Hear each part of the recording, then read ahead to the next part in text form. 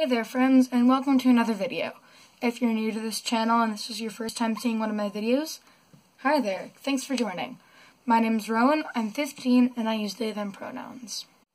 Alright, so the topic of today's video is what it's like to be LGBTQ+ when you're in high school. So the first section of this video is going to be more of just like a general thing, while later in the video I'm going to be talking about some more trans-related specific stuff. Because I myself identify as trans non-binary. Some people who identify as non-binary will identify as transgender, others won't. I'm one of the people who do. My experiences don't define those of everyone in high school who is queer to some degree, but I just think that sharing what has helped me will be able to possibly help other people.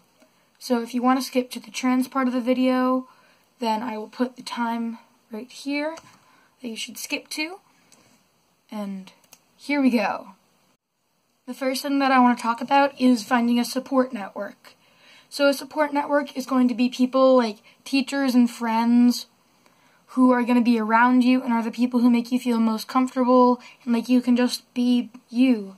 For me, my support network is pretty much made up of my sibling who is graduating, or who graduated and is now going to university, but we're still going to text a lot. And then my friends. So my friends have always been there supporting me, especially through middle school when I was still figuring stuff out. It was around 8th grade when I started first questioning my sexuality, which then led into gender stuff. And it was especially throughout this past school year that I've been figuring out like who I am, how I want to identify, and how I want to be referred to as. Your support network is going to be the people you can be unapologetically yourself around. So the people who won't judge you at all for just existing as you, and who are going to cheer you on no matter what. So for me, those people are friends that I've made this past year, and they're amazing. They try their best to use my pronouns, and they just love and support me, and that's the most that I can ever ask for. It does kind of help that, like, most of them are, like, queer to some degree, like, a couple of them are bi, gender queer or trans, and some of them are just amazing allies, but part of it is, without these people around me supporting me, this wouldn't be possible. I wouldn't have the courage or the confidence to be able to put myself out there, like, on the internet saying, hey, this is who I am. So, find a network of people around you who love and support you, and are willing to just stay by your side, even through thick and thin. Because oftentimes, when you're like a teenager going through high school and you are queer, you may face some sort of hardships, whether it be losing relationships because of who you are, or just trying to get more comfortable in your own skin. Having these people around you is going to make that so much easier. So, tip number 1, get a support network. Find the people who love you for you. Tip number 2 is maybe like join your school's GSA or the equivalent. So like at my school we have a GSA, but rather than calling it the Gay Straight Alliance, it's Genders and Sexualities. So it's a bit more inclusive sounding. And even if your school doesn't have one, you could be the person to start one. Like I have an internet friend who lives over in the UK, and they started a GSA at their school because there hadn't been one previously. And I thought that that was really amazing. So a GSA is basically a safe space for like queer kids in your school to gather. When I first walked into my school's GSA back in September of 9th grade, right now it's summertime and I'm going to 10th grade, so it's almost a year ago, I just remember stepping in, there was a rainbow flag just hanging in the advisor's classroom, and that was one of the most open things that I've ever seen, and I kind of loved it, because it's like, this is a place where you can be yourself. And like, for our first meeting, everyone went around, said their name, preferred pronouns, and favorite color. And I thought that that was really cool, because it's kind of instilling this thing where it's like, saying your pronouns should just be a normal thing. Like, hi, I'm Rowan and I use they, them pronouns. Because oftentimes people will just assume. But by normalizing it in an environment such as that, by saying, hey, these are my pronouns, what are yours? That made it feel like a very safe space. So, try to join a GSA or the equivalent, or maybe start it up. because that's going to be the easiest way to find other kids who maybe you can connect to, or if you just want to kind of join your school's local queer community, then that would be a good place to start. Tip number 3 is kind of similar to tip number 2, but also a bit different. So tip number 3 is just try to get involved in something in general.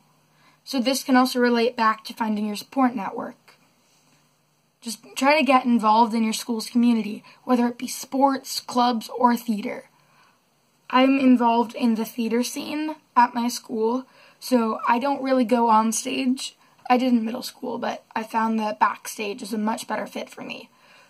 So something interesting at my school is for tech crew and GSA, there's quite a bit of overlap. So a good amount of people on tech crew are queer to some degree. And that was a pretty interesting thing, because I wasn't expecting that. It's like, we all just kind of meshed together, asked each other's pronouns, and it was a really cool, inclusive environment. Plus, the people I met on tech crew are now some of my closest friends, because you bond together as you're, like, screwing together pieces of wood, painting, sets, until 10 o'clock at night sometimes. Tech crew was a great experience for me. Tech crew may be different at other schools. Well, tech crew will be different at other schools, but the point is just finding, even if it's not like a GSA, it's still like finding your community and finding places where you want to be. Like at my school, we have a whole bunch of different clubs, like Dungeons and Dragons, GSA, Students for Peace and Survival, Amnesty International, Political Club, Debate Club. There are so many ways that you can get involved, and we have a whole bunch of sports teams. And some of the nice things about that is you're finding people who you can probably find a common interest with, rather than just going out and saying, hey, who wants to be my friend? It might be a bit less awkward because you'll have something to talk about. Because I know with me, finding friends is sometimes a bit difficult. Because if you haven't been able to tell, I'm quite awkward. But getting involved definitely helped me to become friends with some of the people that I am friends with now. This is a big one. Don't ever feel pressured to come out. I know that oftentimes people are like, it's high school. I'm going to come out and it's going to be great. If you're in a more conservative area, sometimes the rural areas or urban areas or wherever, and you want to come out, then that's great, and I'd say do it. If you're in a liberal area, conservative, wherever, if you want to come out and you feel like you're going to be safe and it's going to make you more comfortable, then do it all the way. But if someone, like your friends or maybe a partner, is pressuring you saying, hey, just come out already, just do it,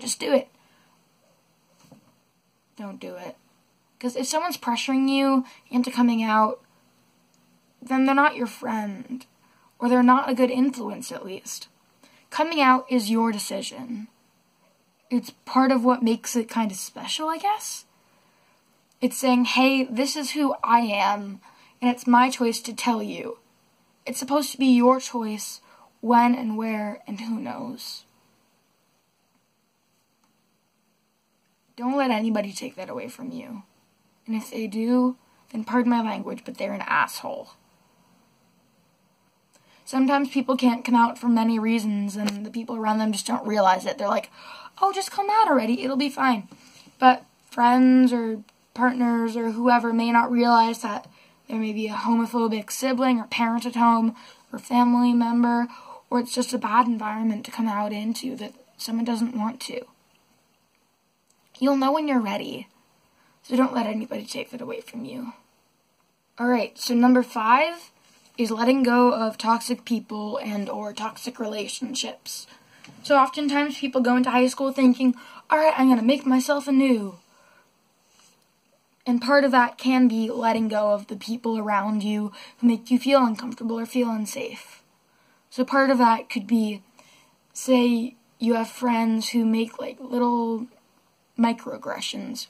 Microaggressions are like things that could be like little comments. So it's hearing things like the bad F word. I don't mean the swear word, I mean the thing that gay people are sometimes called. There's that, or the D word, or the T word. Like, those three are, like, the big three that's, like, you'd never call anyone in the queer community those. Because those are just bad. If someone wants to label themselves as one of those, and they're part of the queer community, then ask them before using those words. But never just go up to someone and be like, hey, you're such a bleep. Because that is not okay. And if people just, like, make little comments like, oh my god, he's such a... cut them out of your life. Because if they're making you feel uncomfortable, and you can't say anything about it, or you feel like they would get upset at you, they're not worth it. You're worth it, though. So please understand what your own limits are. Another thing is, like, toxic relationships. Those can be difficult to get out of sometimes.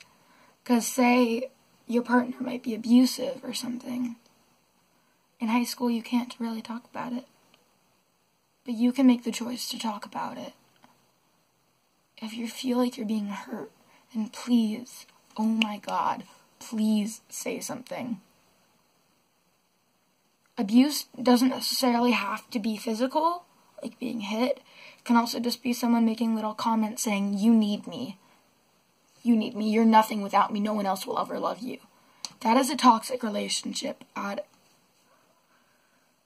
As a good example, just if someone's putting you down or doing little microaggressive things, then please cut them out of your life. You don't need that negativity in there. The world is negative enough as is.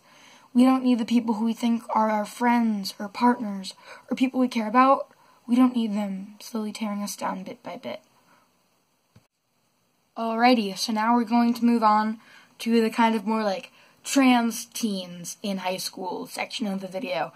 And this is only my experience and kind of the experiences that I've heard from my friends, at least at my school.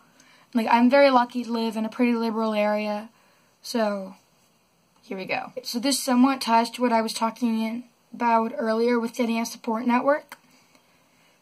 So get a trusted adult, and this applies to whether you're trans or just queer in general.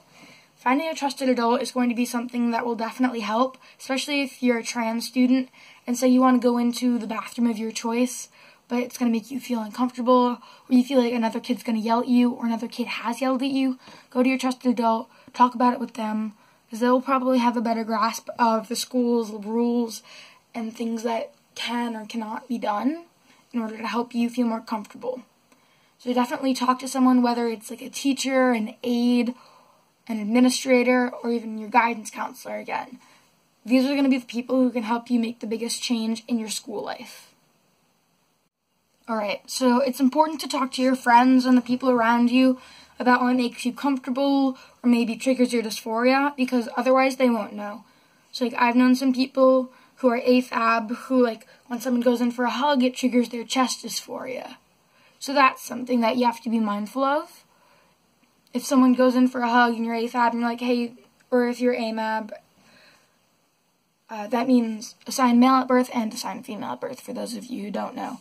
If someone, like, goes in for something like a hug, or maybe, like, touches your arm or something, and it makes you feel uncomfortable, you just have to be very blunt, I guess, and just be like, hey, this makes me uncomfortable, please don't do it in the future. And that will definitely help, I feel. Alright, so I know that there wasn't very much under the trans umbrella that I did talk about, but I think that everyone's experiences are going to be different, and we need to appreciate. So if you have any tips for if you're a trans high schooler, then please put something in the comments down below. This is just a little bit of stuff that I've figured out as I've been going through based on my own experiences, my friends' experiences, and also I hope that all of these tips in general could help. And there are definitely a whole bunch of other videos on YouTube, so if you need other stuff, then just do something like a search, like being LGBTQ in high school or queer in high school, and a whole bunch of stuff is going to pop up, and I hope that they can all help you. So that's all for now. Subscribe if you so desire. I post queer stuff, life stuff, and, like, ukulele videos, because that's a fun time. So if you enjoyed this video, please give it a thumbs up. If you didn't, leave a comment giving me some feedback, what you'd like to see in the future, and I'll see all you guys on the flip side.